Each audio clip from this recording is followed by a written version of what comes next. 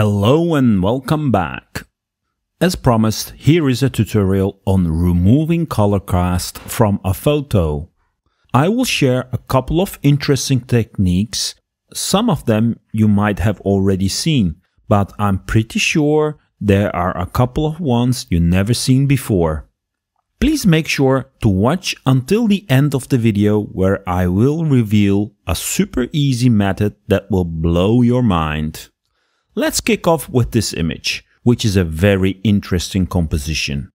As you can notice, it has a yellow color cast. And if we can remove this, I think the image will look much more dynamic.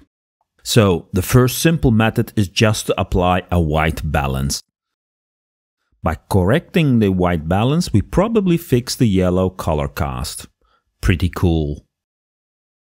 Another very common and easy technique is using a divide layer. Let's add a fill layer and hide it so we can select the color. We will need to select a color from a point what we think should be white. After selecting the color, our fill layer will get that color, and when we change its blend mode to divide, magic. Pretty amazing. Let's move on to a more controlled way of removing a color cast by using curves. After I hide the divide layer, let me add a curves adjustment. To make life easier for us, I'm going to use the RGB parade from the Scopes panel.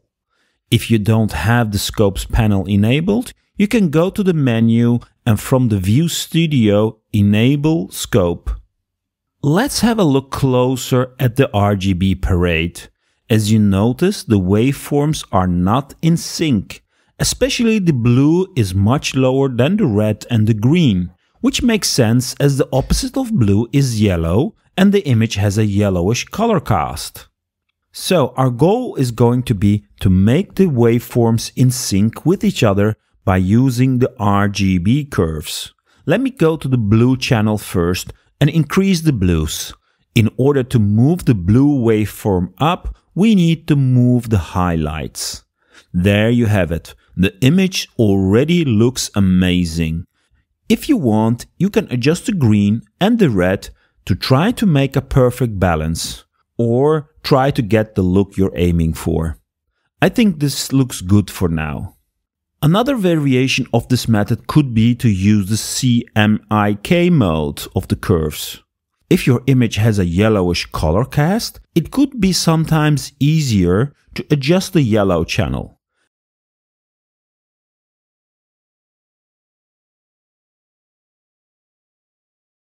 As with the RGB version, you can adjust the channels as you see fit. While we're at it, let me also show how you can remove the color cast using lab mode with curves. So, I'm going to add another curves adjustment and set its mode to lab. Let me first try to explain the lab curve, as this is for a lot of people not very clear what's happening here. The middle of the histogram is a gray zone without any real color, and this is the 0 level. The A component is a combination of green and magenta. The further to the left you are in the histogram, the more green is present. Conversely, the further to the right you are in the histogram, the more magenta is present. And in this example image, you see that the curve is more shifted to the left, meaning it's a bit saturated with green. Let's have a look at the B component. The B component controls the blue and the yellow, and you definitely see that the curve is shifted to the yellow.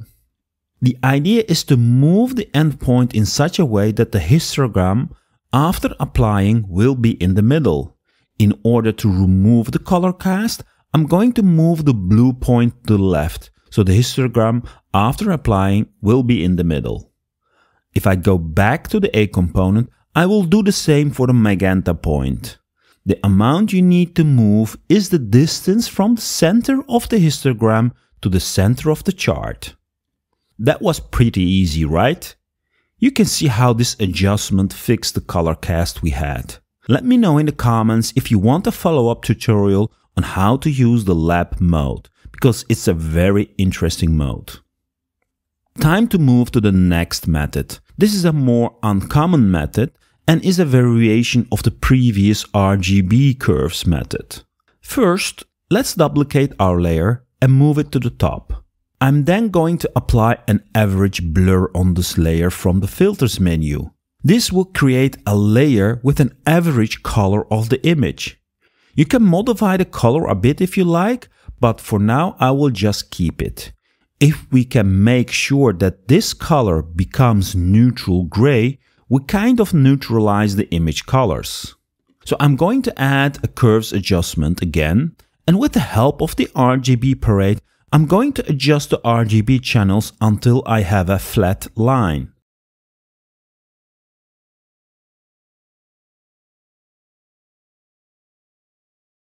Next is to position it up so the line is around the center of the scope. This can be done by using the master channel. I see the red is not perfectly aligned, so let me quickly fix that. Perfect. Now, the color we see should be very close to 50% gray. If I disable this color layer, look what happens. Pretty amazing. Sometimes setting this curve layer to a color blend mode also works very well. Again, it's up to your personal idea and how the image should look like. If you look at the RGB parade, you notice that this method did the same as the previous method I showed. It balanced the RGB waves to be in sync. What we also could have done is use this average color layer directly. Let me hide the curves layer first. Now, with the average color layer, I will invert it by pressing Command I and change its blend mode to hue. By adjusting the opacity, we can find a value which will fix the color cast. In this image, this method dimmed the photo, but you can fix that by adding a curves layer and increase the contrast and lighten up the image to correct that. Pretty awesome. Let's quickly go through the various methods. So here we have the curves method using the CMYK, and this is the RGB curve. This here is the divide method, and finally the white balance. As you see, they all remove the color cast and have a slightly different end result. Let me group these layers and hide it. I will paste a new image and let's apply the same methods on this image. I'm going to speed up the video a bit as I'm going to apply the same techniques demonstrated. So this is the white balance method, not bad at all. Here is the divide method, pretty cool. And finally, the curves method. As this image is a bit more challenging, you notice I'm spending a little bit more time in balancing the curve. Let us continue with the next set of images which I'm pasting right now. These images have a very purple color cast. With this amount of color cast, it is almost impossible to get the original colors back. But let's try. I will start with the divide method. Well, that looks kind of awful. So, as promised in the beginning of the video, I'm going to share an amazing method with you. This method will use the add blend mode, and I will change the blend mode of the color layer I use for the divide method to add. Let me try to explain as good as I can what I want to achieve. In order to get a neutral colored image, we should be able to add the inverse color of the cast to remove it. As I have the color cast color in the fill layer, I'm going to invert it by turning the HSL wheel to the opposite side, which in this case will create a greenish color. When I now turn on this layer, you notice the pink is removed. However, we have the greens in the darker areas. We can fix this by adjusting the blend range and making sure this layer only applies to the highlights on the layer below, as mostly color casts are in the highlights. Well, that looks much better. I can further fine-tune the color applied and the blend range to get a better result.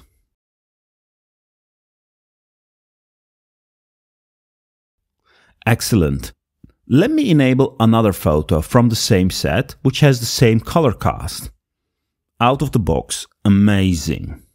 Here is another photo with a purple-pink color cast. It works not that bad, but because it is a completely different photo, I can fine-tune the blend range to make it better. With these heavy color casts, you can stack multiple methods on top of each other. I can add a divide layer to further remove the remaining color cast. I think this is a pretty amazing result, especially if you take into consideration where we are coming from. There's one more thing I want to share with you before I leave you. Instead of manually finding out the inverse color, we can also use an inverse adjustment. For some strange reason, maybe due to a bug, adjustments don't work on fill layers. So I will add the invert adjustment on top of the fill and group them. The blend range will be applied on the group. This also allows for a non-destructive workflow.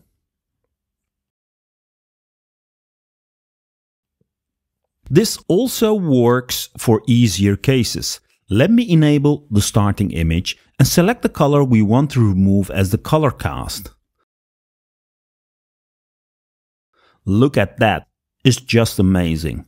Let's not forget to fine-tune the blend range. Besides removing the color cast, this method also creates creative possibilities. Before I leave you, just also keep in mind that you can also use these methods not only to remove a color cast, but you could also use them to apply a creative color grade. I hope you liked this video and thanks again for watching.